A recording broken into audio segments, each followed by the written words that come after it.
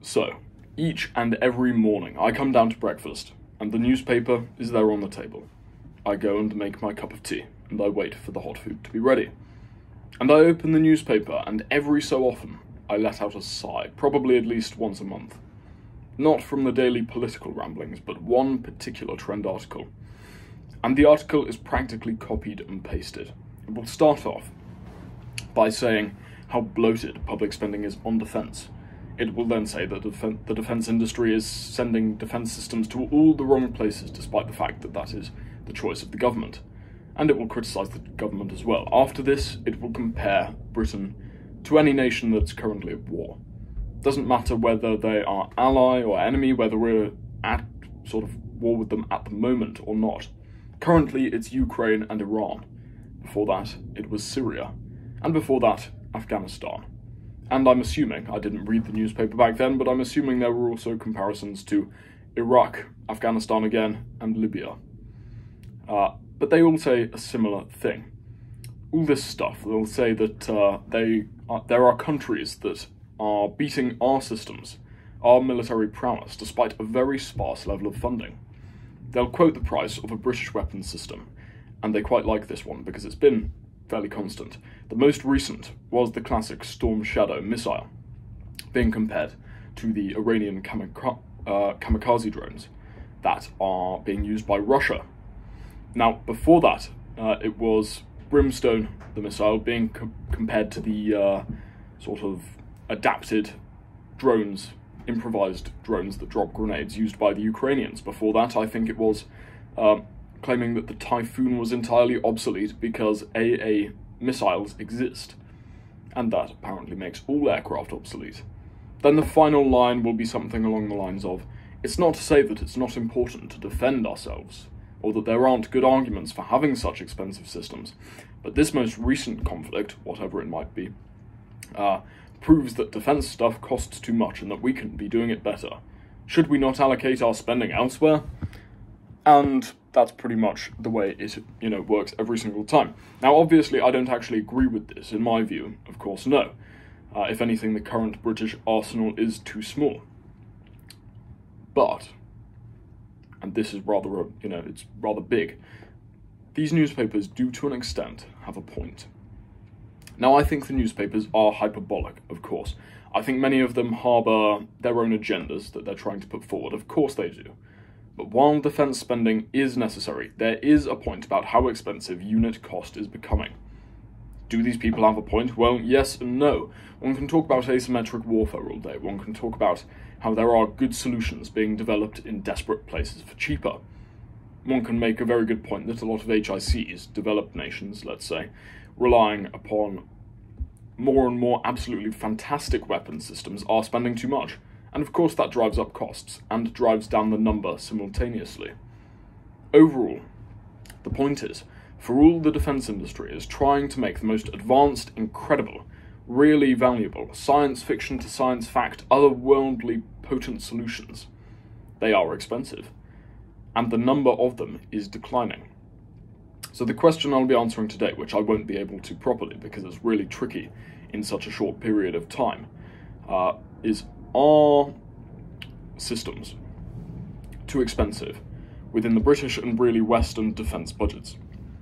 And if so, how can we fix this? And how can the defence industry fix it in general?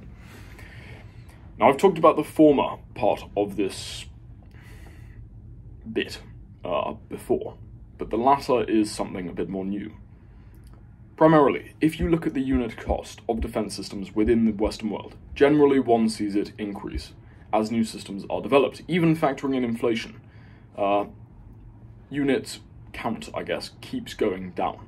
As time has passed, simply prices have risen and quantity has fallen with what the government is buying. Some see this as a simple trade-off. Quality over quantity. That's a good thing, right? Now, it's better to have, of course, 100 F-35s than it is 10,000 World War I biplanes. It's better to have better missiles on your warship than it is to have more guns. And in part, this comes from war economics. That is to say, that one of, if not the most important factor in who wins or loses a war, is who runs out of money first. Without money, a war effort cannot be sustained. unless there is an entirely totalitarian government, and often not even then. Therefore, it's considered a worthwhile trade-off. If, let's say, I have an allotted amount of money to buy torpedoes, I have two options. I can buy a large number of decentish torpedoes at 200k a piece, or I can buy a handful of mind-blowingly excellent torpedoes at £1.2 million per piece, per unit. Now, the latter means that while it does cost more, and that's not necessarily such a good thing, I won't be able to buy as many, it will be able to sink the enemy's warship. A 1.2 million cost to the government or the taxpayer for that torpedo, and then likely hundreds of millions in cost to them if our forces can sink the ship, meaning they either now don't have a warship or they have to build another one at great expense. And that's probably a good thing. That is how wartime economics works. Additionally, if I build an attack helicopter with better armaments and better protection, and more expensive engines, let's say, that helicopter is less likely to be brought down. Meaning, not only does one save life, but one saves money on the unit, means the system isn't lost. And better systems mean, effectively, there's less money to spend on maintenance. Now that sounds smart enough. In my view, I've talked about this before. Considering this cost isn't going to waste, considering it's meant to make it more sustainable, more long-term, more potent, and that's probably going to save money if you actually go to war, it's not necessarily such a bad thing, given that it's going into the most elite defense systems you will ever see. Now again, I don't consider that such a waste of money, I don't consider it such a bad thing, and nor do governments, clearly, because that's largely been the policy. But nonetheless, the high unit cost does still raise a number of questions, as well as a number of eyebrows. Now first off, if such a cost is sustainable, is it sustainable really? Especially during times of war. And at the moment, one could say it probably is, but continuing on this trend without changing something would likely lead to unsustainability during wartime, to the extent that if a single ship, if a single plane has a major breakage, failure, or gets damaged, and vehicles often do get damaged in war, then there is a huge issue for the fighting force. Now you may say, with reducing military enlistments, only a few pieces of huge kit can really be employed. We don't have enough people. And this is effectively the line of argument, that if we can get more, exquisite, elite systems, they're less likely to get shot down, and that means we're all fine. But the fact of the matter is, one does still need a decent amount of equipment for war. And at the moment, while we might not have enough people necessarily, we are moving into a new age, a more autonomous age, where that isn't going to make much of a difference, where the personnel count isn't going to make so much of a difference in what the military can employ. And for such an age, we're going to need better solutions by the defence industry, as well as likely cheaper solutions. Now, effectively, the issue is arising that these systems are becoming too expensive, and therefore there are too few of them. If you have too few systems, issues arise. And in an age where logistical value is, or logistical prowess is getting better, in an age where autonomy is increasing, meaning there's less management needed, then it's potentially a necessary thing in order to increase the number of units we have, even if that means reducing quality. Because one can't necessarily rely on these elite systems, which, then have a 60-year lifespan, and then they're replaced after that being rather old and decrepit. Now, call me foolish, an idealistic member of Generation Z, but there is a means by which we may be able to have the best of both worlds, to have our cake and eat it too. Both a lower unit cost, as well as more units bought. Or, let's say, funds redirected to where they're going to do the most good. Now that does sound like a fantasy, but there are a number of interesting angles from which we can take this. Now the base of this, or the first that I'm going to talk about today, is the idea of the Spacex model. The reason that firms don't often try to make the most innovative solutions is because their goods within the defense industry are price inelastic. If the military needs a satellite launch for cruise missile system GPS, their demand is inelastic. That is to say that pretty much no matter the cost, within reason, but within fairly large reason, they are going to launch that satellite. And the same can be said for the creation of a frigate. The government lists it, needs it, and will take the best possible bid, even if that bid is technically overpriced. Because whatever happens, generally, no matter the cost, the military is buying that satellite. It's buying that frigate, and of course, with the example of the frigate, it's even more pertinent, because it's a longer process of creation, which means higher sunk cost for governments in research and development, in site management, in logistics. And what we see is for some of these super projects, the case can be that it is price inelastic and they are very, very expensive anyway. And that's not necessarily because firms are trying to scam the government or trying to charge too much, but nonetheless, they are expensive. Now, how can we reduce costs, just overall? What Spacex does, which I think is interesting, is it allows lower launch price. And it's not just innovative technology, it's domestically made technology, which allows for excellent proximal sort of corporate command controls, as well as reducing product agglomeration, de-agglomeration, if that's even a word. Now, within the space industry, it is one of the most price inelastic industries on the planet. A satellite, again, a rocket, it's getting launched no matter what happens. And this is where it's largely been inflated in the past. Firms think that they can take the easiest supply chain route, and that is generally to buy from China. Within the space industry, a lot of parts are bought from China, and so product cost is high due to that agglomeration. In short, if you have, let's say, materials and electrical firms, which are in China, which sell at a huge markup to component manufacturers, those component manufacturers then sell the synergized components, which are probably within China as well, at a huge markup. Then those aerospace parts from the component combination are sold at a huge markup to space firms. And it's different firms handling this each time. And at each stage they pass on not only their cost, but the markup as well, meaning, the large number of stages, particularly for stuff in defense, in space. Because it's so complex, there's a lot of stages, meaning the markup is huge because you have an agglomeration of these markups at each stage. So in short, the issue is with the supply chain. And SpaceX really has chosen to combat this through more domestically built technology, which can then reduce the overall cost of launch because there isn't huge passed on markup agglomeration combination cost.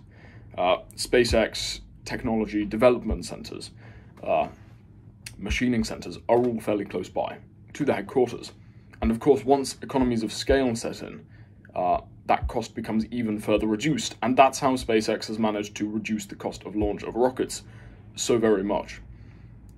And then one could say, so the problem and answers are simple then. Let's produce whatever defense systems we need at home. Well, not quite, unfortunately. In the US, this may be somewhat achievable. SpaceX has actually somewhat proven that. But for the UK, which has lost a great degree of its manufacturing industry, this would be far more difficult and require a shift in the UK's sector makeup that would have a huge impact and would be really quite significant. And obviously that doesn't change overnight, so these problems can't get fixed anyway. Also, the idea of Chinese components has been an issue, in particular the manufacture of certain jets. I'm not going to name any names, go look it up. But there is a degree of scrutiny on that anyway. So is it really buying from abroad that is the issue? Moreover, we see these markups from abroad. We see, let's say, markups from buying materials from China, but we also see huge component markups from imported systems, as well as imported components from our allies. And this is largely where a decent part of the issue lies. Let's say within the US, the UK, and France. A system that is undergoing collaboration will start in France, move to a second stage of manufacturing in the UK, then move to the US for a third, back to the UK for the fourth, back to the US for the fifth, and back to France finally for the sixth. And then, of course, you have huge logistics cost in the delivery of that overall. And because of national security, you can't necessarily aggregate those or aggregate the sites in order to make that simpler. So it's imported components from our allies, which is also driving up the cost, as well as supply chains from countries like China. Allies might also face similar markup problems the higher you go up the supply chain. So how could one go about achieving the solution we talked about? A solution which has managed to lower SpaceX's cost of launch, but not lead them to be profitable, unfortunately. How can we increase quality and quantity while decreasing price? And the answer is we also need to find a way to make this profitable. SpaceX has issues with creating profit from this model. The fact of the matter is, you don't launch rockets that often, and defense equipment isn't bought that often. So we need to find a way to make this profitable for larger firms which work within these sorts of projects. More profitable than the initial charge that they can just get from, I guess you'd say, brainless logistics or simplified logistics. How can we solve this realistically, or perhaps in a shorter time frame, without having to change the total industry or the total industrial makeup of the United Kingdom, or move our domestic firms to places where manufacturing is ample for the need in this sort of situation? Because it's clear that someone is not making the move to facilitate this. And we could begin with the government. We could say that rewarding these sorts of practices to decrease cost, maintain quality, and increase quantity could be achieved through flexible and sort of definitively ranged product potential counts in a tender, rather than a set number, which would give a higher count, of course, and with the increase in automated systems, this could be easier, but of course that's no simple matter for logistics. And with maintained quality, there is more favourable perception. Realistically, government schemes in order to achieve this would be difficult, so it seems that given it is associated with the supply chain of defence firms, the defence firms are the only ones who can really choose to take this action in order to lower costs, especially in peacetime, which we are currently, thankfully, in. So the first question we have to ask is, how could the defence firms do this? Because that is secondary. What we need to be asking, actually first I think, is why they haven't done it already. And to an extent it is because it's a rather new business model, and I don't think it necessarily has a good perception as working for big business, coming from more new age firms.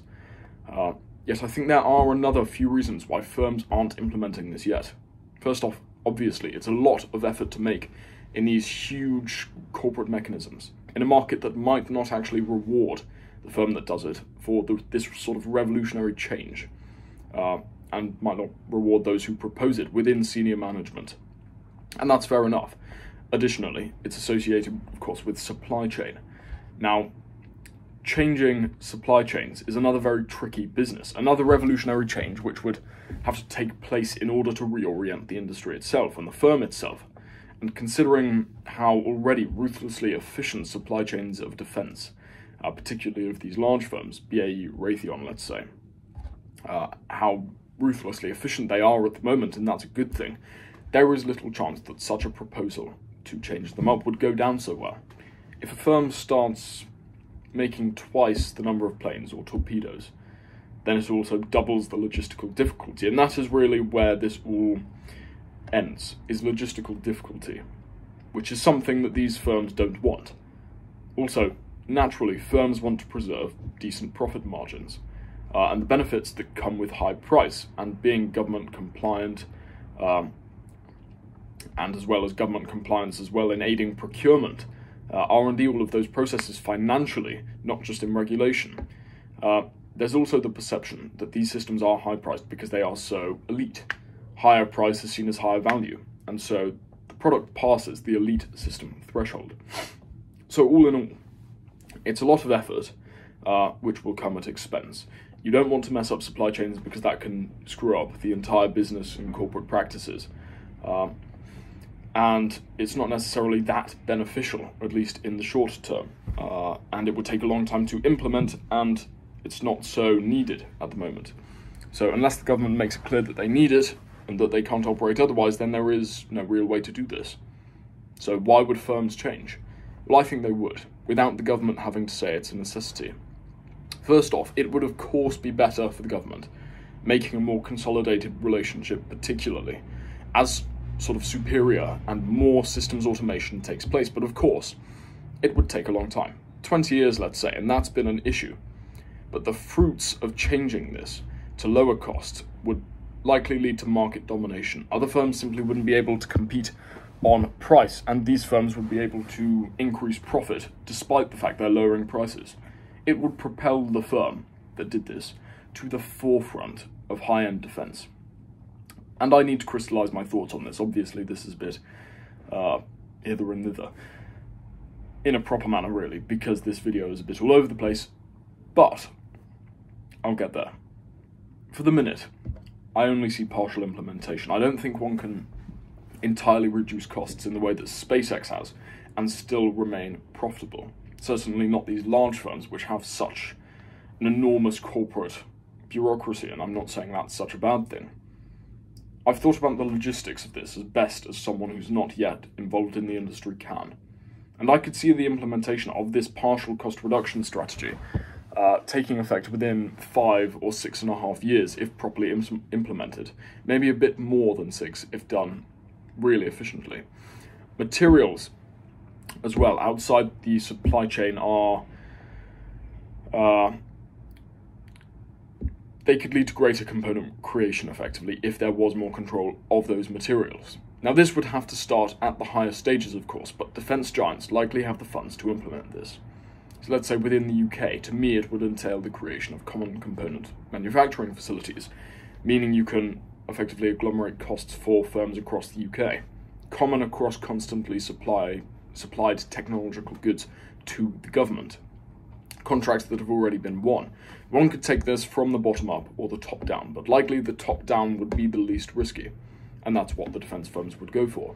And that would involve either directly or sort of through vertical integration, letting firms manufacture, let's say, avionics systems, oceanographical systems, creating those development sites, manufacture sites in a nucleated area, and putting that area, new infrastructure, close not to an RAF base or a Royal Navy base, but close to supply chain centres. Let's say Farnborough, for example. Now this is what needs to be seen, really, that the cost savings come with this through logistics, not deliverables. One hugely reduces movement time if you're not importing from China or importing to a centralised hub in huge bulk. Even if it's further from a naval or airbase, it will save on time. And these firms, which are seen as big and slow, can be more efficient. Now, this would be best for the top-down approach, but potentially, again, being an idealistic Generation Z man, one could create larger manufacturing facilities for a bottom-up approach, particularly within perhaps the northern areas, as car manufacturers are seeming to do, but for electronics manufacturing, and the creation of components on the smaller end. Now, this would be hugely beneficial because the idea of modular industrial sites dependent on product, requiring a core, really, and this is the crux, a core of strong middle managers who can have a quick adaptation rate for changing electronic systems development and manufacturing, as well as plants that can facilitate this. It would be pretty positive. Reduce the overall cost, but more importantly, reduce the difficulty of logistics, meaning that a number of things could take place. One could save on logistics, of course. Logistics are simpler in general, which is a nice thing. But it also means that there is increased capacity for the complex logistics needed for, let's say, increasing product output. Now, of course, one would start for smaller systems, but it's also realistic within these elite larger systems that I'm talking about, the ones that really are cost inflated, the ones that really are becoming, in the eyes of some people, too expensive, and that's reducing their quantity too much. Think the Augusta Westland Apache, the Tempest, HMS Glasgow.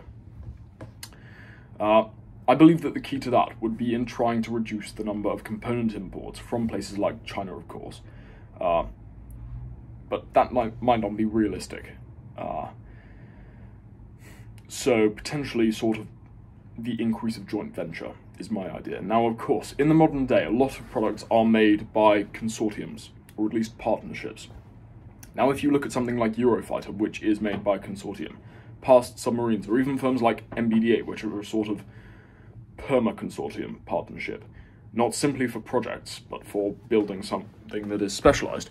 There is a lot of joint venture between firms within the defense industry. Now, how can we maximize this?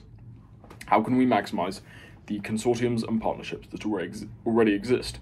Well, what could work is national firms forming consortiums for supply chain collections. That is to say that firms could work together in, let's say, a nation like the US, which is pretty huge. They could work together in order to make supply chains more efficient and more centralized. Now, that doesn't mean that all firms would be lovey-dovey, but rather realize that there is mutual benefit in lowering certain costs from centralized hubs. You have locations for higher proportion shipments that could then be divvied up based upon who paid for them, or something more like MBDA, but for materials, creating bottom-up systems in a more collaborative fashion. And this can be managed by the defense firms themselves, and therefore you don't have to employ other logistics services in order to ensure it can happen. And of course, there will be someone in the comments who says that what I'm saying is communist, because they're entirely mistaken. And no, of course not. Don't take it the wrong way. In fact, it's very capitalist. In the best interest of the firm to lower costs through common materials and components consortiums. And then, of course, competition ensues as it normally would. But rather more importantly, established supply for contracts already won that are dealt with over a long period in sort of constant supply that the Army needs, that the Navy needs, that the Air Force needs, that benefit greatly from economies of scale because they are in constant supply, can have lowered costs vastly, particularly if we're talking about not only perma-consortiums, but aligning this with centralized, let's say, electronics manufacturing plants. And this is largely about the idea that firms can reorient manufacturing for supply and contracts, won in the past, as well as combining that with reorientation in the same way of R&D to a greater degree. And of course, the creation of all of this infrastructure means that, God forbid, if there were a major war, the UK could also kick into gear, and firms could work better together, produce better products for the military. Now, all in all, I'm not saying this could work right now. Is it idealistic now? Yes. Someone would have to find a way to do it, and it would be incredibly difficult. But one could find a way at some point to reduce unit cost, keep the brilliant systems that we have, and make in the UK actually capable of sort of kicking into industrial action as it did during the Second World War. People will call this view outdated. They'll claim the situation of war is impossible. Well, I don't think so, and I think it's rather important that we have that sort of preparedness. Many would point for that particular example at the place the space firms are sourcing a lot of their components. Nonetheless, having a higher cost per unit is no reason not to achieve this. After all, it was done in a market where a single unit could cost £4.1 billion. All I'm saying is, think about it. Similar quality, higher quantity, more efficiency, better logistical value. It really is as simple as that. And I've rambled on for too long now, so I'm turning out a bit like those newspapers I mentioned at the beginning. I'll leave it there.